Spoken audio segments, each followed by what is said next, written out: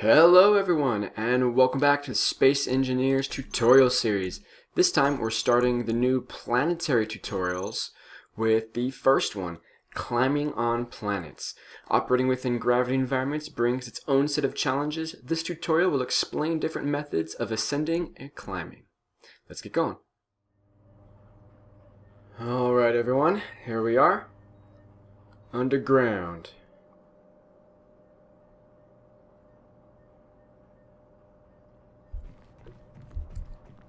You're underground on an Earth-like planet. Press J to remove your helmet and breathe the oxygen atmosphere. You can see we got our helmet on. Turn on the lights here. And hit J. Look at our sexy mug. Alright. Your suit is sealed, and if you do not remove your helmet, you'll exhaust its oxygen reserves and suffocate. We need to make our way to the surface. I'll turn off the light here. Pick up this hand drill in this container, or pick up the hand drill. Look at the conveyor hatch and press I. This all should be familiar from the previous tutorials. Let's take those. Oh, that's over there. Somewhere else, I can't reach it yet. Recharge suit energy if needed by taking a seat. We're fine, we got plenty of energy. Number 3. Sometimes you may find yourself stuck in a hole without enough hydrogen to enable you to escape by using your jetpack. In such circumstances, it is possible to mine a ramp upwards and dig yourself out of a hole. You will need to do that here. Follow the direction of the arrow and try to dig a ramp upwards. You can equip the hand drill by pressing G. You have 9 toolbars, you can switch between them. That should be all pretty familiar. Looks like I already have that in my toolbar here as number 6. So go ahead and pull that up. Now if we were to hold left click, it'll drop rocks on the ground and make a smaller hole, like that. And if I hold right click, make a bigger hole. It's kind of just go upwards here.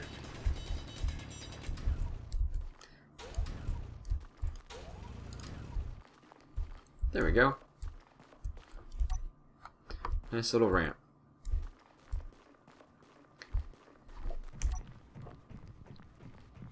Deposit your hand drill into the collector to continue.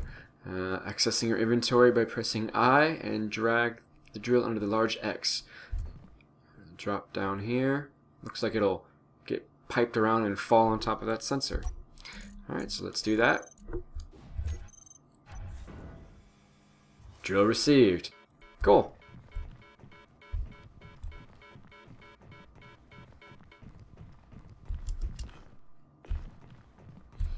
In this room, you will have to build a scaffold to progress. Access the container and add the steel plate to your inventory. You need steel plate to place armor blocks. Alright. Steel plate. There's that steel plate from earlier. Building scaffolding is a good way to reach higher areas without relying on your jetpack. Add the following blocks: light armor slope and light armor block.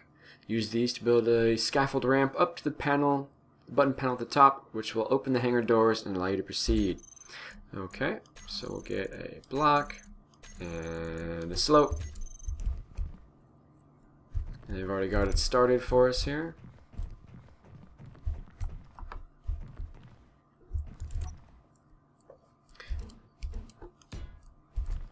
Bada boom, like that. Will it stay attached? Do I need to have a supporting block? I think you're supposed to. Alright, welcome back. I just went ahead and finish that off real quick.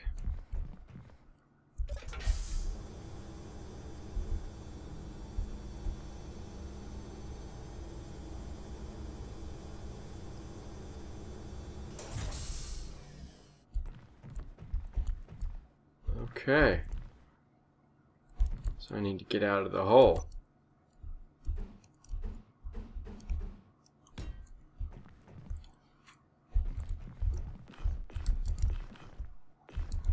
Can't I jump up onto that? There we go, from the corner. Nice.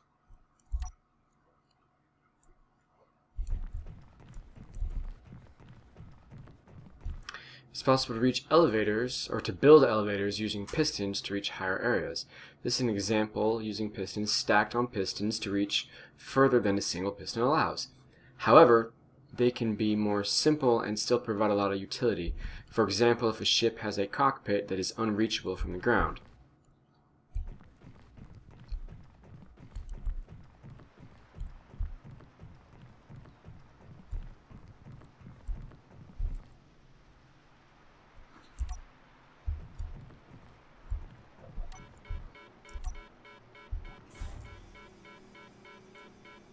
That's cool.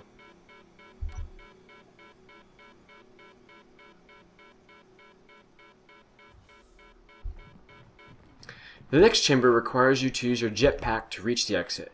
Jetpacks consume hydrogen fast when on planets. If you have a personal tank of hydrogen in your inventory, your fuel will automatically replenish until the tank is empty.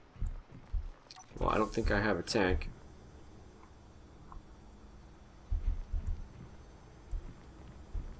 Alright, thank you for the open door. Refill hydrogen bottles here. Press X to turn on the jetpack. Yep. Pick up hydrogen tanks here. Cool. Whoa. Why am I dying?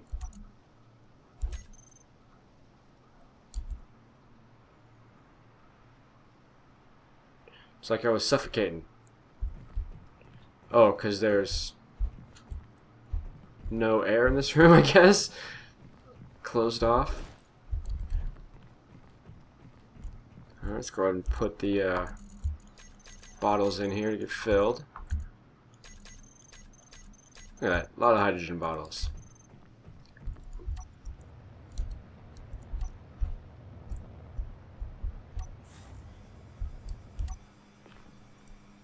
Alright. All done. Freedom. Well, thank you guys for watching, and we'll move on to the next one next time.